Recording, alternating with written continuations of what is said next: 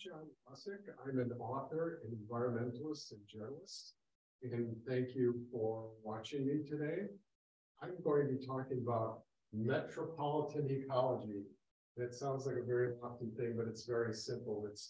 It's employing hyperlocal climate action. So what I'm going to be talking about is how you can make a difference in terms of climate action in your neighborhood and in your area. So there's a couple of key components to it that I'll be getting into a little bit later.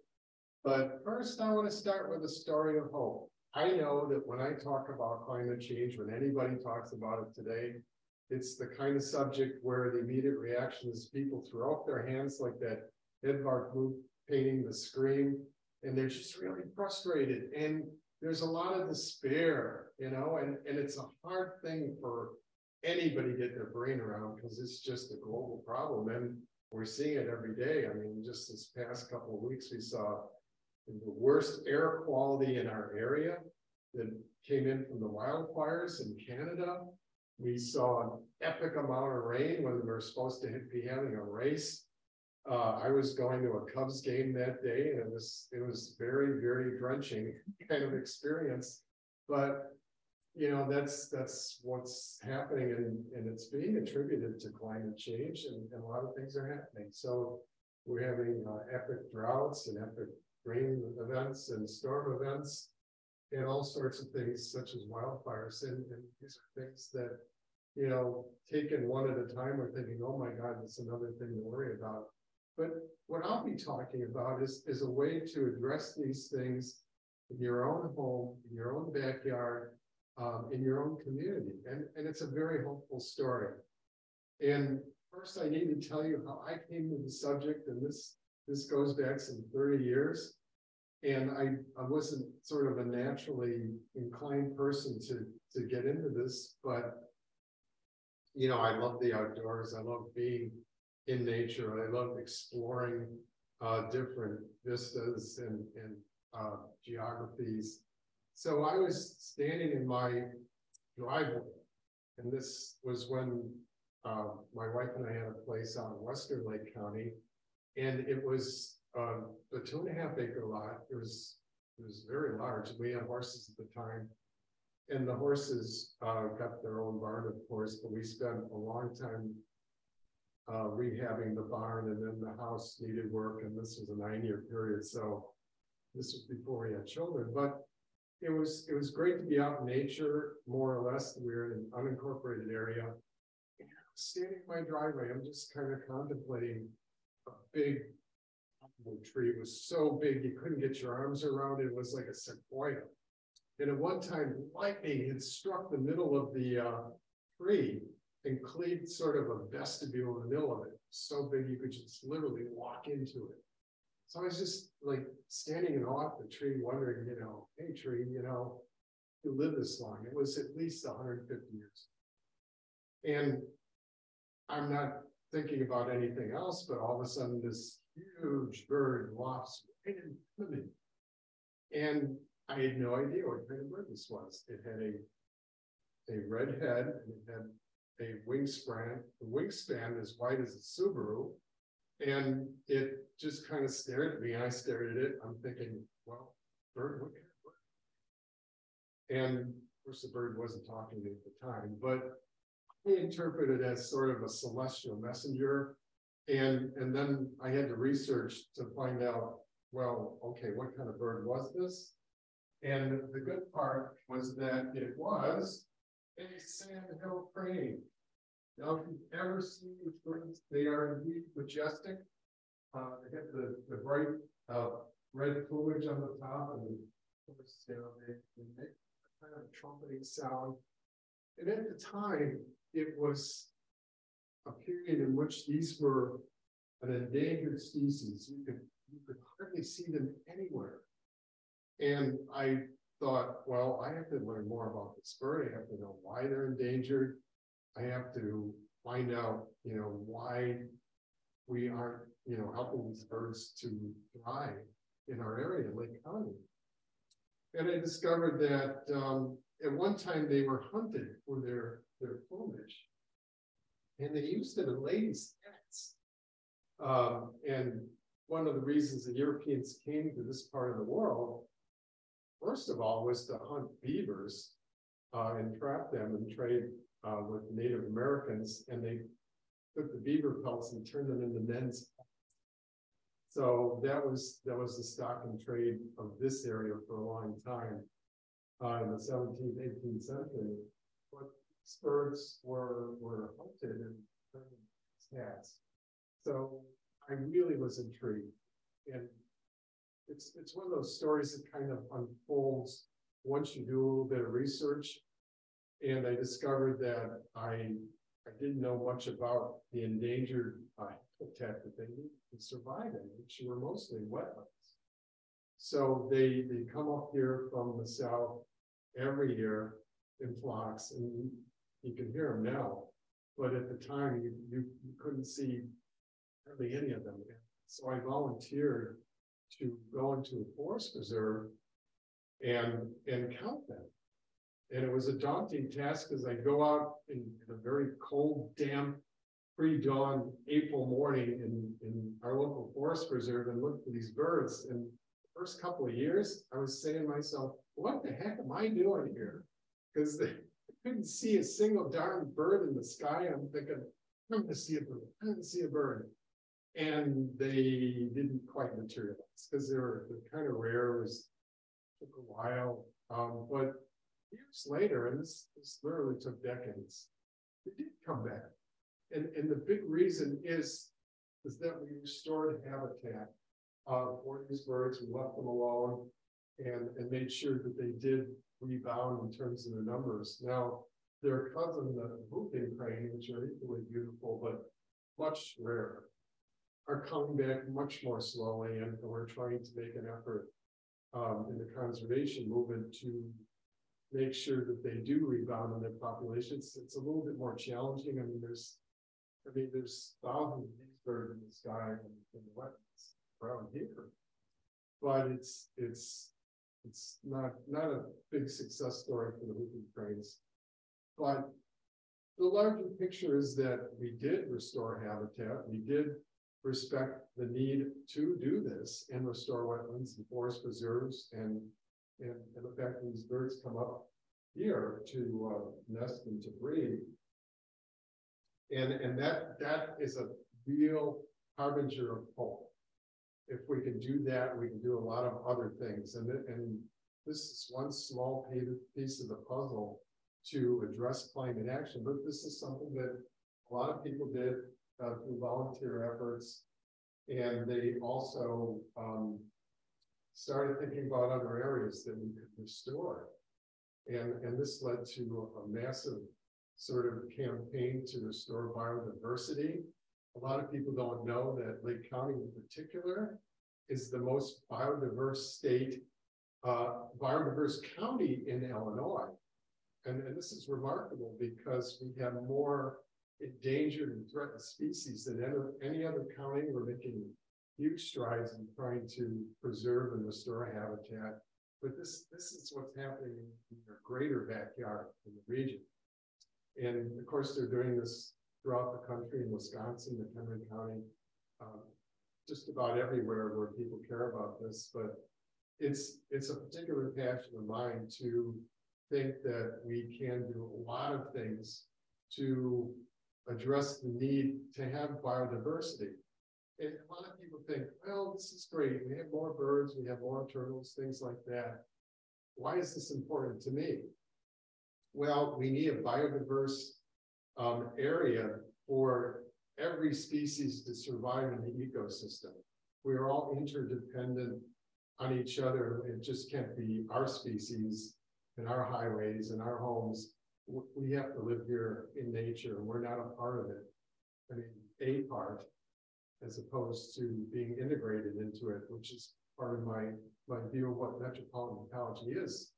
You know, something you can see that nature is beckoning you. I hear coyotes every night, and I'll tell you a few more stories a little bit later, but metropolitan ecology, I try to explain in this symbol here. Now, this is a sun cross. It's a pre-Christian symbol And it's really, if you want to like boil it down, it's like the circle of life. But I've used this as a schematic to explain the things that can go into metropolitan ecology. And it's not complicated. There's four sort of points on the circle, and the middle of this is me, metropolitan ecology, or you, me, that part of it. But there's these 4 points that are very important. So the top of it, of course, is ecology. Ecology is about relationships. What is our relationship to nature? You know, where do we get our food from? Where do we get our water from? And we have to be conscious of that in order to have it work with us, rather than us working against it. The other side is ethics. So we have a responsibility for future generations to preserve habitat, to make sure we have healthy ecosystems. And you know, religion is a part of this. We need to be better stewards of the earth. We need to be conscious of what we need to do. And we do a lot of this here in our own community. Economy, of course, is important. So part of this is to make things that we need to do economically sustainable. So if we need to scale up in terms of renewable energy, it has to make sense in that part of it, because our economy is functioning based on things that produce profit. Hard to get away from that. So that is a key component to it. So let's say we take 3 R's, so reduce, recycle, and my third R is replenish. So how does that work in an economic scheme? Well, we have to make recycling make sense for those who are doing the recycling. We have to make it, you know, economically feasible for our communities. And we also have to make sure that whatever we do recycle, we can use to replenish the earth. So part of that is composting. It's an idea that I really love, because you are taking kitchen waste and you are turning it into soil. And if you know something about agricultural issues right now, we're losing a lot of topsoil with these epic rains we're having and drought, and we need to replenish it. And composting can be done in every community. I know my community has started a trial program to do composting kitchen waste. So let's say you have potato peelings or carrot peelings. Instead of throwing that in a landfill where it produces methane, which is a very potent greenhouse gas, you send it to a third party that composts it, and the natural bacteria turn it into soil that you can put back into your garden, or you can do community gardening. And that's really something that's not hard to do. It's not a big scale industrial process. It takes the components that make methane from the landfill and turns it into soil. So that's something that any community can do. I know in Lake County, we've started a pilot program through SWALCO, which is our solid waste agency, where we are trying to do composting on a big scale. And so far it's going pretty well, but every community can do it. It's just a matter of you saying to the village board or to the township, hey, how do we start a composting program? And then find out if you have a community garden or use it in your own garden. And that's a good way to get a lot of people involved. Gardening is got a huge growth curve right now, and people are getting into it because think about it, you know, a lot of our food is shipped thousands of miles to get it into our local food stores. And if you can grow your own, crazy, buy it, and you have your own food, reduce the carbon footprint. So let's say you have an acre of land. There's a tremendous amount of pesticides, herbicides, and fertilizer have to go in that land. It washes into the Des Plaines River, goes into the Illinois, goes to Mississippi, goes to the Gulf of Mexico. And it causes a huge amount of causes death zones. So I'm putting that very frankly, because that's what it does. It kills a lot of aquatic life, and you know, if there's phosphorus in it, it causes these blue-green algae blooms. So that's the real scary stuff that comes out of agriculture that we have to deal with, and we can't deal with it on our own by saying, hey, recycle kitchen waste. Or if our restaurants started to do that as well, and it's certainly possible. So that's the replenished part of the 3 R's that I think that is something that a lot of people can do, and it's not a high-tech thing. It's very low-tech. So, and another part of this is called engagement, and this is the thing that makes this whole wheel turn, and it doesn't matter what direction it turns in. So engagement is saying to your community, well, how do we get gardening going? How do we get our own gardens working? How do we ramp up our recycling? How do we do renewable energy? And one of the easiest things we can do is to say, you know, start in our home. How can we reduce waste? How can we reduce our energy or cleaner energy? So energy can be produced, you know, through solar panels, which I highly recommend.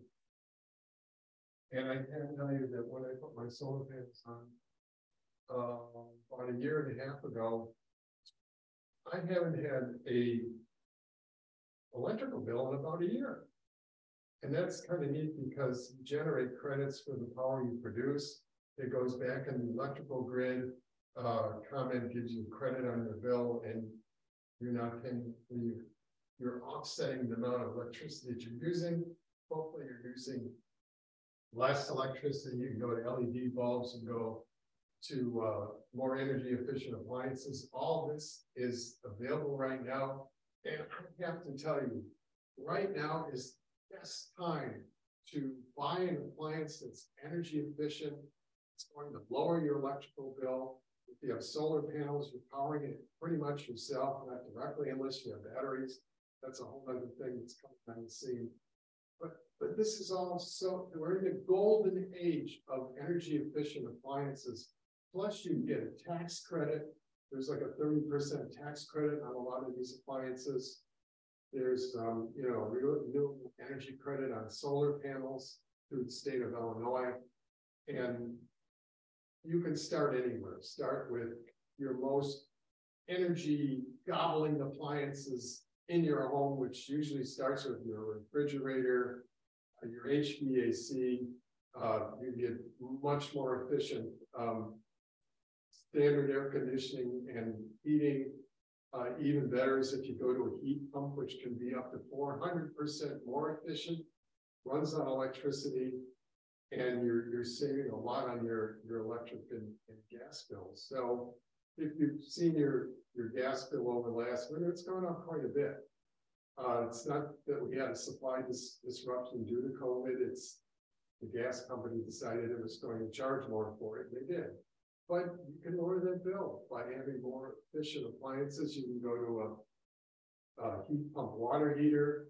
You can also, you know, do a lot more things that are not involving combustion, burning fossil fuels. So that's where you can start in the home, and that's directly impacting your personal. You're lowering the cost of operating your home, of heating it and cooling it. You're going to save money, and there's a direct benefit. There's nothing else that you do. You want to save some big dollars. This is a good place to start. It's all good for the earth, and it's just something to start with right now. Another consideration is food, as I mentioned, grow your own. Start your own garden if you don't have one. And here's another really neat thing is that you can tell your schools, hey, why don't we get our kids started in gardening? And I've seen a lot of projects. There's one community where they brought in the high school district. There's 2 high schools in our district. And they said to them, well, how would you like to learn gardening? So we have a farm in the middle of our community, and they work with the high school district. And they said, okay, you can use the greenhouses and you can grow your own. You can sell your food that you grow here, and we'll teach you how to do this stuff, you know, year round. So not only did they bring in, when they asked, you know, the students, hey, you want to do this? 100 kids like storm the classroom and say, hey, we want to do this. How do we do this? How do we sign up? And they get out of the classroom and it's like they get into the farm and they were really happy. I was just thrilled to see how many kids and how they responded to it, getting their hands dirty, they're out in the hot, the cold, they didn't care, but they're growing their own food. And it was kind of an experience that builds community. It's a great education to have. And, you know, eventually they're going to be taught how to prepare meals with the food that they grow. There's a couple places where they're trying to bring in a chef to teach them some dishes. If you cook your own food, it's even better than growing it sometimes. And you save money because if you've been out to a restaurant, it's a lot more expensive than it used to. And you get something fresh in terms of a vegetable or fruit, and it's just wonderful. So that's something everybody can do. Transportation.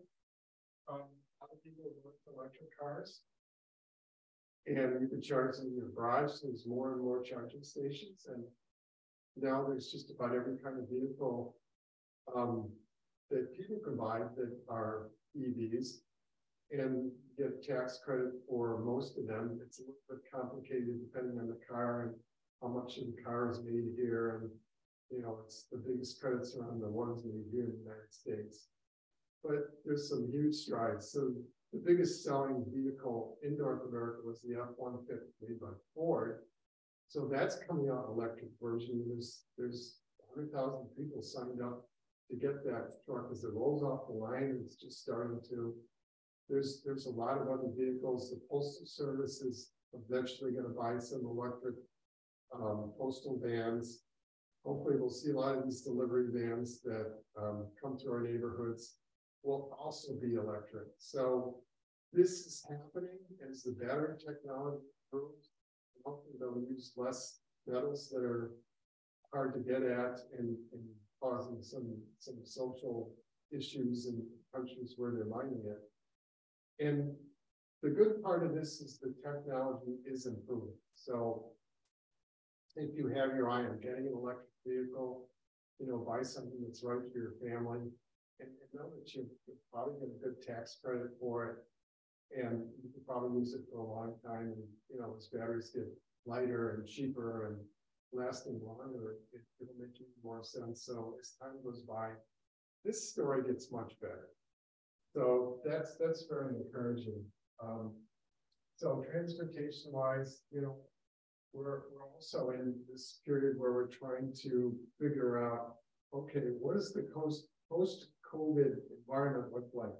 A lot of people are, you know, being asked to come back to work, and of course, many of them have gotten used to the idea of sitting in their homes doing the work there, and that's okay.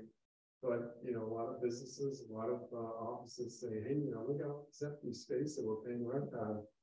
We need people to do some FaceTime with us. So that whole situation is changing. You know, Metro Pace, all the transportation agencies are trying to figure this one out. What does this look like when we're back to where we need to be? I don't use the word normal because I don't know what that means anymore, but it's a situation where we'd love to have more people using public transportation, which is much more energy efficient, but everybody's struggling to figure out, well, what does that look like? How can we better accommodate people? So it's also a good time to tell your public officials that, you know, hey, I'd love to take the train, but I'd love to get on a bus, but, you know, the schedule's not working for you, but you have to tell them because we're in this period where we're trying to rethink all of this. It's a lot to do at one time, but it's actually a good time to give your opinion on how we can improve this. and reduce the carbon footprint of transportation overall, get people off the roads. And it's hard to do in the suburbs, but we do have public transportation out here, and it can be improved, and it should be. So this is part of the engagement, part of this wheel. The more you get engaged, the more you're going to be part of the process to change it to make it better, lower the carbon footprint, say, okay, I think we're challenged. I think we really for future generations. And that's the real important part of it, is that we have an obligation to the future to really make this a better world and reduce our carbon footprint. All of this stuff needs to be considered. So there's a couple of ideas just to start with. And I just want to end with a really neat story that came out of my experience in the forest preserve. I was just walking down one of the trails, and I'm thinking, wow, this is a beautiful day. I'm glad to be out. And I was surprised to see a couple of things that I had never seen before in Lake County. And I'm just walking down the trail, and all of a sudden, the wonder of nature is that you'll experience things, but you have to be out in it. So I was on the trail, and I'm just casually walking down the trail, and all of a sudden I see coyotes chasing deer, and they were actually going after the deer. I'd never really seen this in nature. I'd seen it on television. I'd seen it in National Geographic specials. It's like, okay, here's the predator chasing the prey. And it was kind of, and then I wasn't done with my novel experience. And I saw a gaggle of turkeys walking through the same preserve. And again, this is not something I've ever seen before. Just a few miles from my home, I usually see turkeys up in Wisconsin in a while. But this was kind of amazing. And then at the top of that, I had gone down the trail even further by the Des Plaines River, and I saw a fisherman standing near a creek that went actually out of my community and fed the Des Plaines River. And all of a sudden, he pulls up a fish, and I'm thinking, I think I know what kind of fish that is. Unlike the bird I talked about earlier, this was a northern pike. So I'd only seen the northern pike in like Minnesota, Wisconsin, and it was a fish that he just caught. So I can't say that he made up the story, but I'd never seen a freshwater fish like that coming out of the Des Plaines River, which used to be quite dirty. It's been really cleaned up over time. So all these things are real signs of progress and signs of hope, most importantly, that really can tell us, like, yes, we can do something in our own homes, in our own community, in our own county, region, that will make a difference. And you can be a part of it. And that's the really empowering part of all of this, is like, we can change the narrative, and we will. It's just a matter of us getting involved in emotional connection to the land. And I think a lot of people really care. And you know, these points in mind is like, how do we get at this? Well, first of all, we do need to see an ethical component of this. Why are you right? What's our relationship with each other? Yeah, that's what community is all about. It's about relationships, the people we know down the street, the people who are doing the garden, people are starting new projects and really taking care of our parks and our forest preserves and our every natural area. We need more green space, and you can be part of it. So it's really the core of my talk. And if you have any other questions, here's my email. It's johnwasik@gmail.com. So that's John, JOHNWASIK, @gmail.com.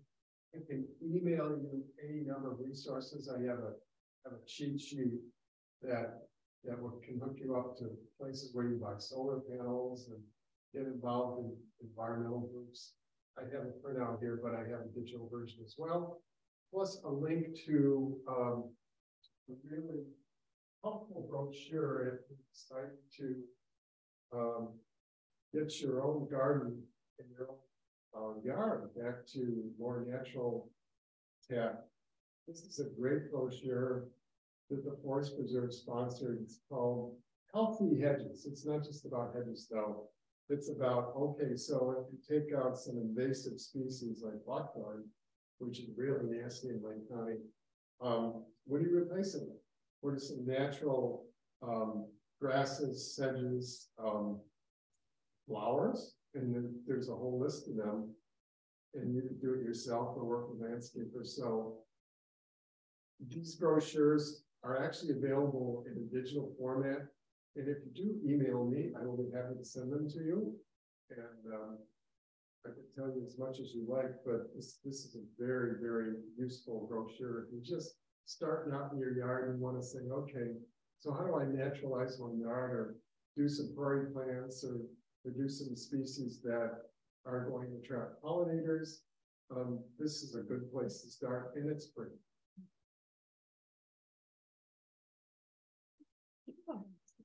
So thank you very much for listening, and to hear from you. Here's my email again, johnwasik@gmail.com.